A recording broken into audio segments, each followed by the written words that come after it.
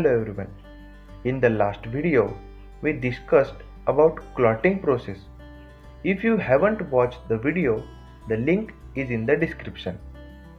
Now we turn to the more complex mechanism that initiate clotting in the first place.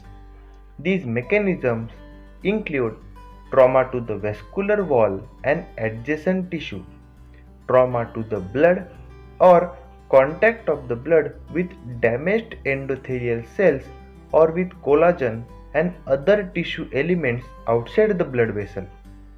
These mechanisms are responsible for the formation of prothrombin activator, which causes the prothrombin conversion to thrombin and all other subsequent clotting steps. Prothrombin activator is generally considered to be formed in two different ways. One by the extrinsic pathway that begins with trauma to the vascular wall and surrounding tissue, and second by the intrinsic pathway that begins in the blood. In both the extrinsic and intrinsic pathways, a series of different plasma proteins called blood clotting factors play a major role. Now, let's first take a look on extrinsic pathway for initiation of clotting. The extrinsic pathway for initiating the formation of prothrombin activator begins with a traumatized vascular wall or traumatized extravascular tissue that come in contact with the blood.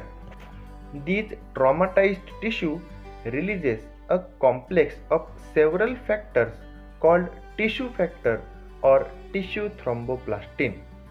This factor is composed especially of phospholipids from the membranes of the tissues plus a lipoprotein complex that functions mainly as a proteolytic enzyme. The lipoprotein complex of tissue factor further complexes with blood coagulation factor 6 and in the presence of calcium ions acts enzymatically on factor 10 to form activated factor 10.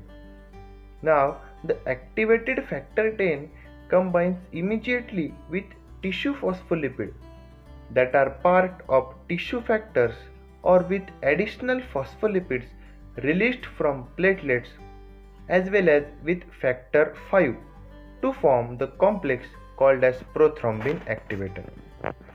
Within a few seconds, in the presence of calcium, prothrombin is split to form thrombin and the clotting process proceeds as already explained.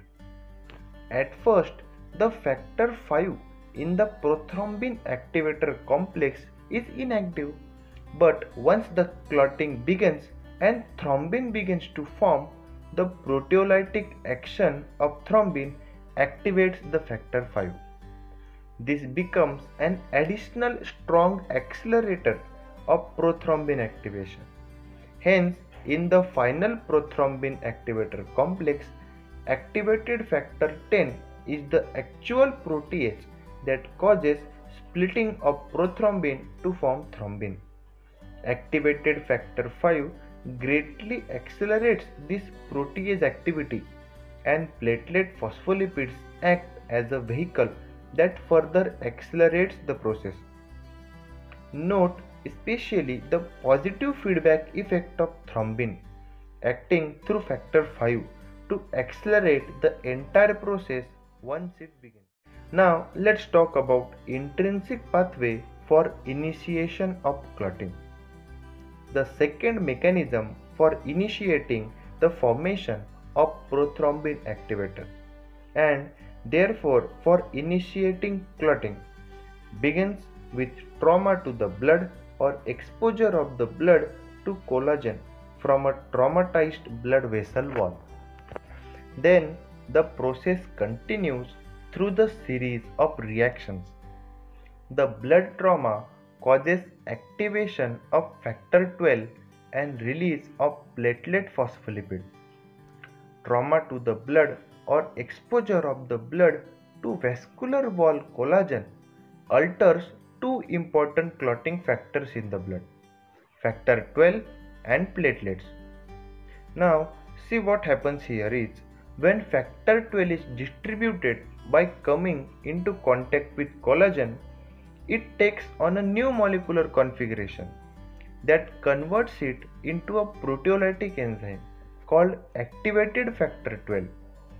Simultaneously, the blood trauma also damages the platelets because of adherence to either collagen or a wettable surface, and this releases platelet phospholipids that contain the lipoprotein called platelet factor 3, which also plays a role in clotting reactions. The next step is activation of factor 11. The activated factor 12 acts enzymatically on factor 11 to activate it as well. This reaction also requires high molecular weight kininogen and is accelerated by prekallikrein. In the third step, factor 9 is activated with the help of activated factor 11 and in the presence of calcium. Next step involves activation of factor 10. The activated factor 9 acting in concern with activated factor 8 and with the platelet phospholipids and factor 3 from the traumatized platelets activates factor 10. In total, factor 9, factor 8, factor 3 and platelet phospholipids are needed for activation of factor 10. The factor 8 is missing in a person who has classic hemophilia, for which reason it is called as anti-hemophilic factor. The final step involves action of activated factor 10 to form prothrombin activator.